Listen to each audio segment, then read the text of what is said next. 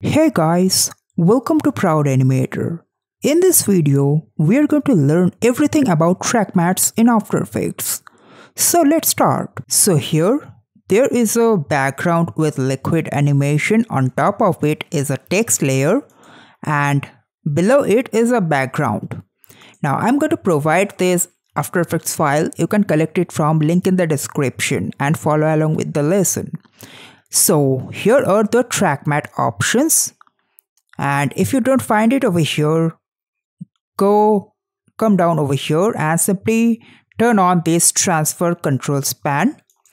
Simply highlight it and it is going to pop up like this.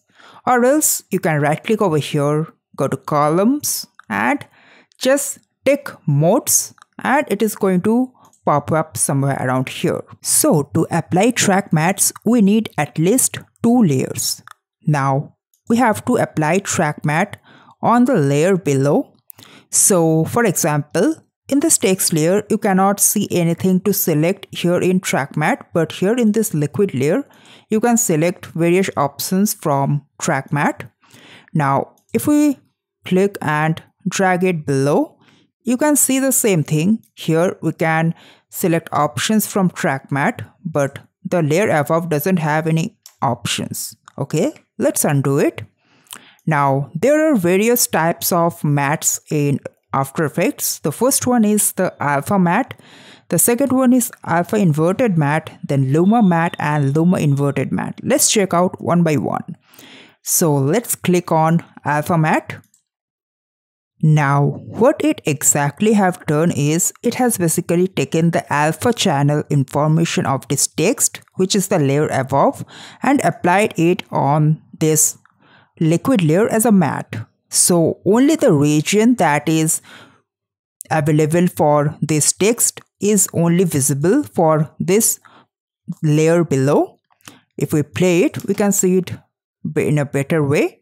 You can see the animation is still on, but only the region inside the text is visible. Now you can see one more thing is that the visibility has turned off. If we turn on the visibility, there isn't any matte anymore. And if we turn off, we can see this over here. Now let's check out the next one, the alpha inverted matte. So what exactly it does is it basically cancels out the region inside the text layer or the layer that is above. We can see it clearly by just simply turning off the background. You can see if we turn on the transparency, it is more visible. The area that is inside the text is not visible right now. So that is what the alpha inverted does. It exactly is the opposite of alpha matte.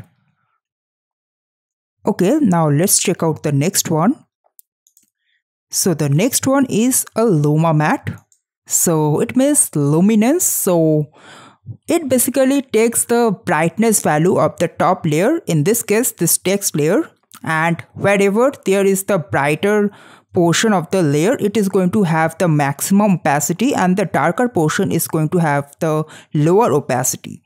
For this, we are going to understand it properly if we change the color of this text. So let's change the fill color to absolutely black and the stroke color to absolutely white.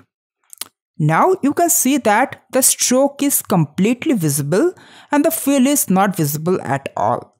So what it means is that the white color is the brightest, so it is completely visible, and the black color is the darkest, so it is completely invisible. If we play it, we can see it.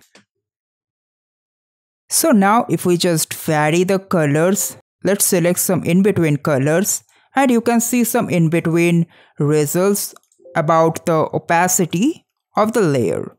Like this, it is basically taking the brightness values. For example, this red is darker, so the opacity is slightly on the lighter side. Now, let's check out the next one. The next one is the alpha inverted. It basically inverts the thing. So it basically takes the value of the brightness and completely make it invisible like this. The Luma matte and the Luma inverted matte is mainly used for applying textures in After Effects or on your animation. So that is all about the track mattes in After Effects. Now, here are a few examples of track mattes in After Effects. So that is it for this lesson. If you liked it, then make sure to hit the like button. If you have any doubts regarding the lesson, make sure to comment down. I will be happy to help you out. And if you are here for the first time, make sure to subscribe the channel and hit the bell notification button to stay notified for all future updates. Until then, goodbye.